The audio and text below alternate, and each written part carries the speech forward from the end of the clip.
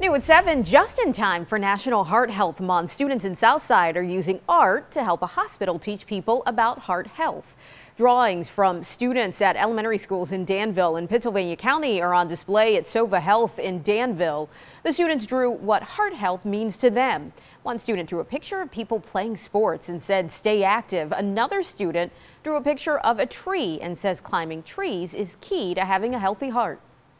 The Danville Heart Gala was last weekend, and they raised enough funds to send people from the AHA in to educate the children on what it means to have a healthy heart.